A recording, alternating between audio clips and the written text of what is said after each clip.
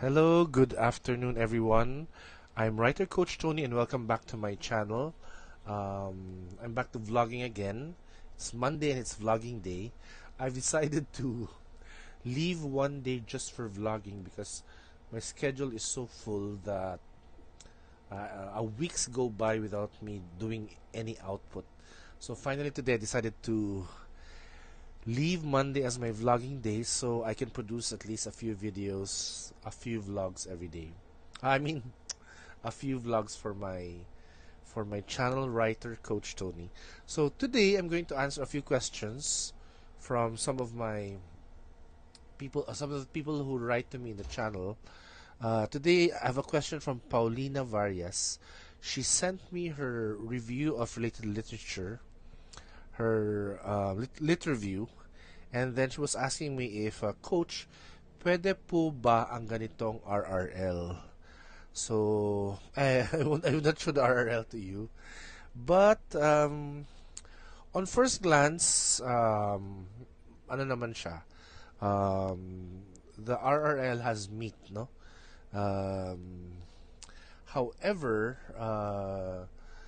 if you look at it, any experienced teacher could see that it's just been copied and pasted, no, which is a big no-no in research because you're supposed to write them in your own words, understand them, and then relate them to your study.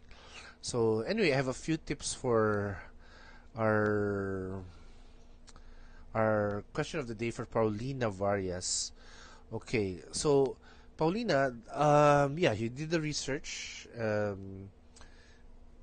So pwede na to, but this is like 20 points out of 100. So the next step is to no, because the first thing when you do research, you can actually just copy and paste mo na lahat, no. Then make sure that you copy the source correctly. So in her case, she did not put the sources, no. She doesn't have a bibliography. So I think it's very important that when you're doing your research, you also write the bibliography. No? It's either the reference page or the bibliography. So sabay yun silang dalawa. Para when you finally choose and edit the final journal articles or whatever literature you want to include in your study, you won't have a hard time looking for it in the internet once again, no? In other words, parang two birds with one stone. You have the text already, and then you also have the source where you got it, no?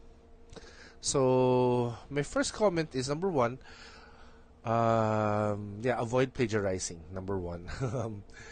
In most universities abroad, no, in most of my clients there, 10% is acceptable level of plagiarism, which is very low naturally, but they're very strict. If it goes higher than 10%, they will return your paper to you, and then you'll have to scale it down below 10%. And how do you do it? It's there are many tools, no, online that you can use for plagiarism. First is thesaurus.com. You can look for similar words to the words in the paper, and then you can use passive, active voice, no? So if it's written in active voice, write it in passive voice. What do I mean? For example,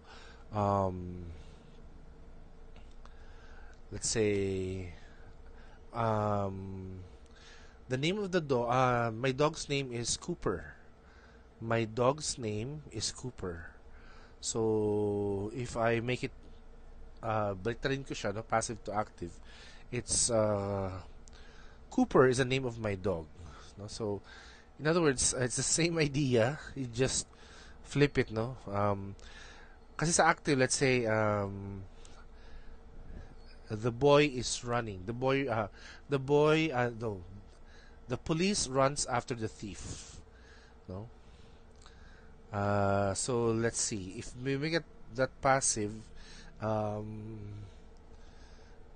thief was running away from the police. So You just, in other words, you just flip it, no? When you make it passive voice, the linking verbs come out. The is, the was, where, are, plus the ing. Now, when you do passive to active, no, active to passive. But when you do the opposite way, yeah. So in other words, you have to reword your paper. What I do, I just read over it, and then I understand it, and then I write it in my own words. That's how I do it. Yeah. So what you do is maybe you read 10 sentences and try to understand what it really means, and then you rewrite it in your own words. It will save you a lot of trouble, and it will make you more respectable to your teacher, no? Because anyone who plagiarizes, actually, you might get expelled, no, or you might get suspended, or your teacher will say, "Oh God, this student is a cheat," no. So as much as possible, plagiarism is a big no-no. And how the teachers know if it's plagiarized, since we've been reading and reading papers almost all our lives, we can really easily spot students who plagiarize, because you're our students and we know how you write. No? Before you wrote a thesis, you've been writing for us in essays and exams, so we know what you are capable of. So if your grammar becomes a bit sophisticated and you're using words which are highfalutin words, that's a red flag. It's actually very easy to spot plagiarism. No, if I see a very elegantly constructed sentence, I just copy paste it. I put it in Google, and then whatever text you borrowed it from, it will come out. So, when that happens, I just leave a note for the student and say, I think you have to rewrite your work using your own words. No? So, although there are Turnitin and other programs now which can scientifically measure the plagiarism, no. But in my case, since we don't have the technology in the school I am teaching, we just use, yeah, detective work, no, to find out if the student is plagiarizing or not. So again, please do not plagiarize, no. Do not. You have to reword everything. Because we know your level of English, and we also want to know if you understood what you were reading. So that's number one, no, for the RRL that you did. Number two, the RRLs in the Philippines follow a certain outline. Usually for education majors, they follow the local literature, foreign literature, local what's that, studies, and then foreign studies. Then they put a synthesis in the end, no?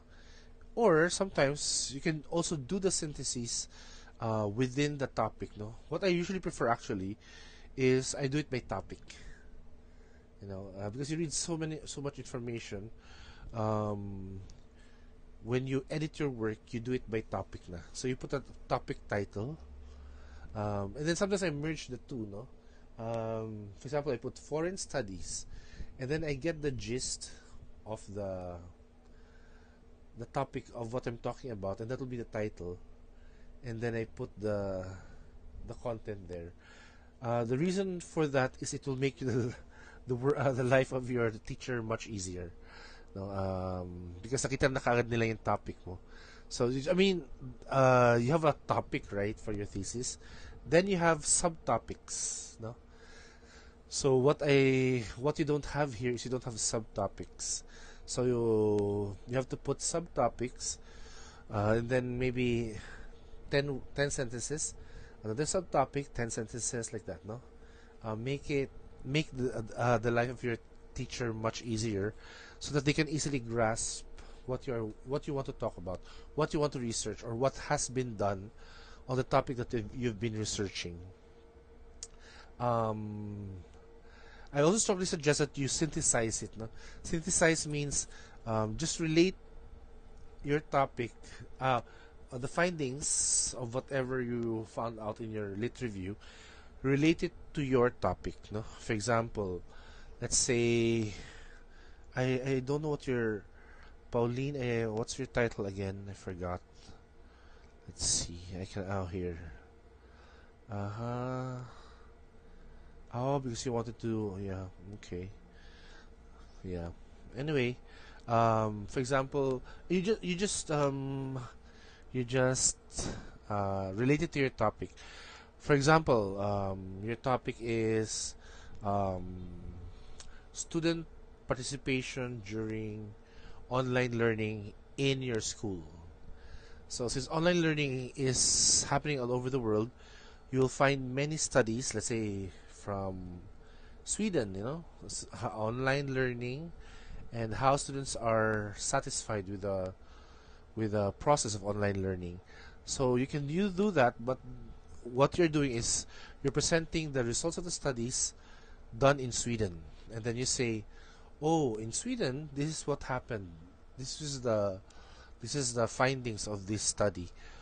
Hopefully, in my study, in my hypothesis, I said that these variables satisfaction of students in online learning. In other words, these lit review that you're doing, the ideas you're getting there, is helping shape your study.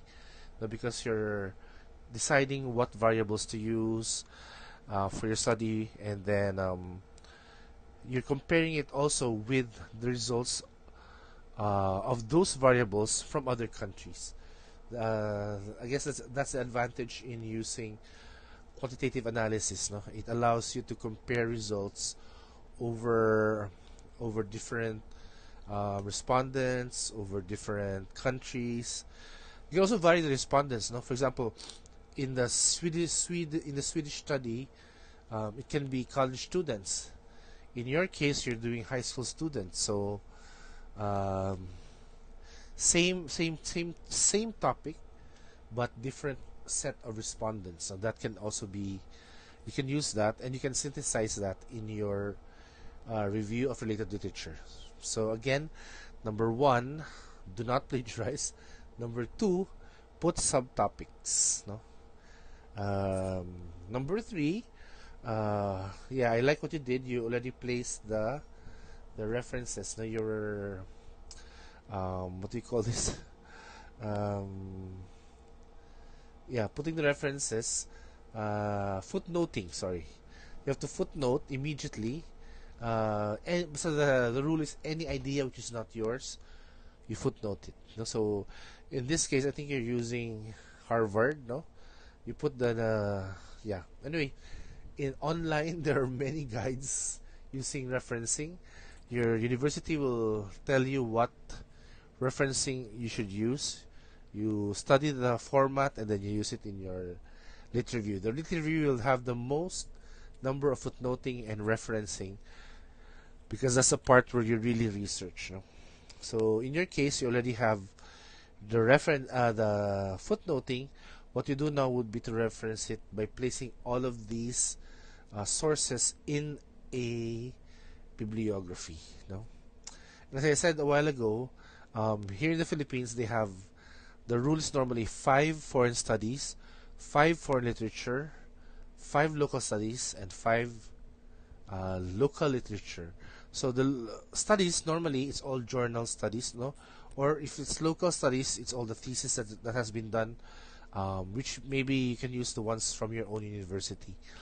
For the literature, it can be a book, it can be a magazine article, presentation in a conference, etc., etc. No, so in my case, I prefer when you footnote it, when you write the references for that, you put it by book, journal article, um, conference paper, like that. No, so it's easier for me to check where you got your sources. No, okay, so that's 3 already.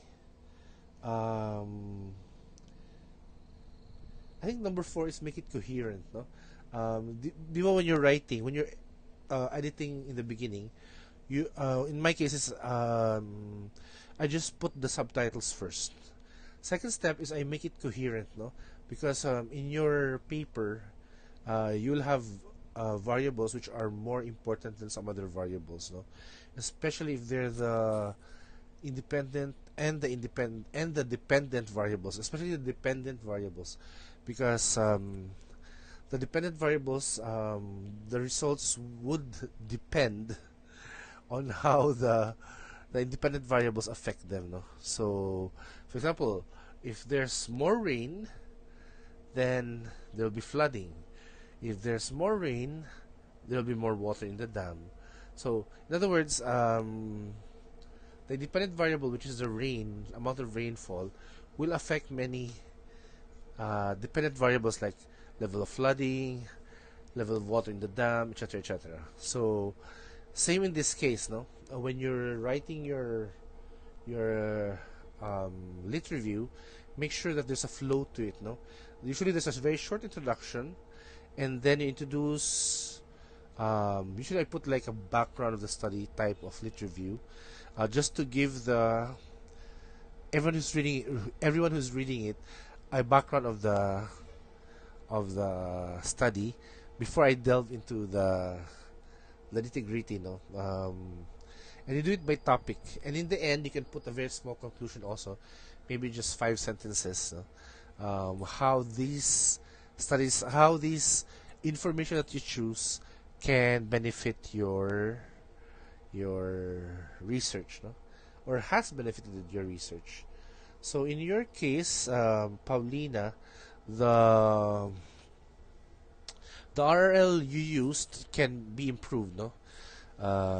With the suggestions I told you right now. I think number 5 would be to use proper font, no? The presentation is very important, no? 12 font size, usually Verdana or Arial, double spaced, and then justified, right? Justified.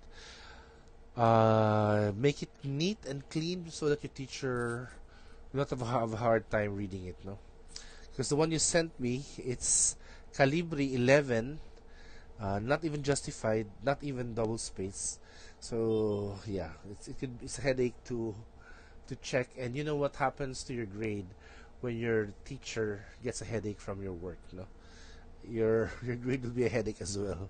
So make sure even the presentation is very good. So let's recap